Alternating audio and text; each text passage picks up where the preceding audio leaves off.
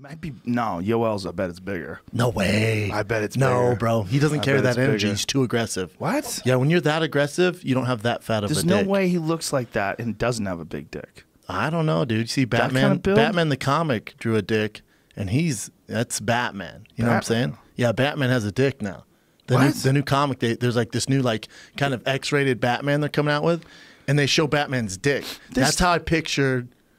This isn't even Romero. This is nonsense. These are millennials. This is nonsense. These are just fucking millennials that think they're going to rewrite history. They're making Iron Man a woman. They're crazy. Yeah, that's true. These people are out of their fucking mind. Captain America's now a woman. Yeah. Well, I'm just saying, man. Iron Man's probably gay. Everyone's.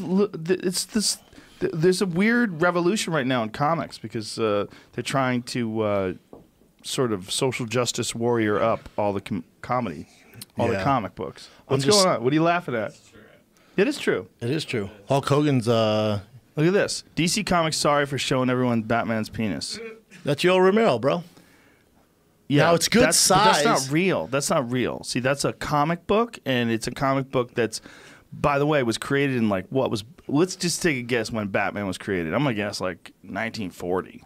When do you think? Super old school, 1940, 1950s, probably 50s. You can't rewrite Batman's dick in 2018. Also, think about the guy drawing it. Yeah. Probably didn't have the biggest dick. Probably his tiny little dick. And just mad. Yeah, but maybe he thought that was massive. Probably thought it was the biggest dick he's ever seen. Yeah. Probably scared to watch porn. And then got backlash. He's like, what the fuck? I thought this was a big cock. And was like, no, dude. Not for Batman. It's Batman, you prick. Yeah. Batman's the weirdest superhero ever because he's basically just a rich guy. No, he's Elon Musk on steroids and can fight. He's Elon Musk. Yeah, basically. That's what he is. With a bunch of stuff. Yeah, no special skills. Well, he knows how to fight.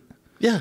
But he doesn't have any superpower. There's nothing. He's just a rich dude. That's why I got angry at that Batman versus Superman movie. I'm like, dude. bitch, Superman would... First of all, he moves so fast he can make the Earth spin backwards in reverse time.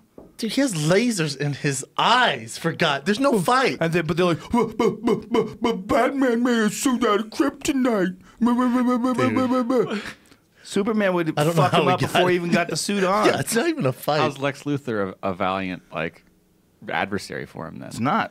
Okay, well. He just is bored. He's bored. Keeps that dude around like a side piece. He just wants to have some fun. Dude, he's like, let this guy pretend he's kicking my ass. Venom drops this weekend. Yeah, Tom Hardy. You know what? Maybe I'm just a Debbie Downer, but I don't know. It looks all right to me. And I love Tom Hardy too. What Venom is like an evil Spider-Man? Like what is that? He's like Spider-Man's alien. It's an alien? Yeah, it's an alien element that grabs someone's body. It's an alien that merges with his body. Yeah, and he's evil. I don't know. Fucking kids today. I know, man. I know. I mean, I guess it's better than remaking the Hulk for the 98th time. I'll take it. I mean, how many Spider-Mans are there now? There's like 80 Spider-Mans. Whenever Spider-Man starts making some money, they go like, nah, playa. We need a new one, bro. We got a new one. Tobey Maguire's my Spider-Man. Yeah. If your Spider-Man's anyone else, fuck you. Yeah, fuck you. Yeah. That's the real Spider-Man. Hell yeah. It's like they had 2 new ones since him, right? What isn't it been 2? One guy that never even got any traction. Tom Holland. Who the fuck's Tom Holland? Sorry, Tom. They wanted to make. Sorry, you're wonderful.